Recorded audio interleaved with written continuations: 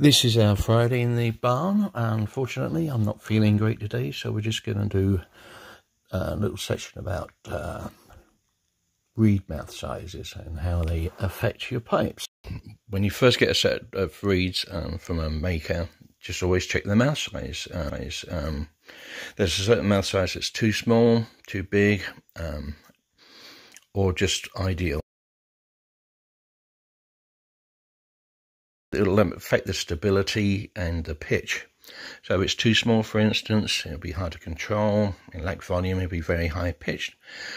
Too big, it'll be pretty stable, but it'll be hard to control, and it will be brash, and it's going to be flat on some of the middle notes, such as C, D, E, and F. So, and then obviously the ideal is something that produces good tone, good stability, and isn't hugely hard to play. So there we are.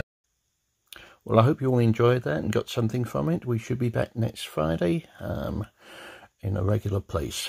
You may even see my ugly mug. Bye.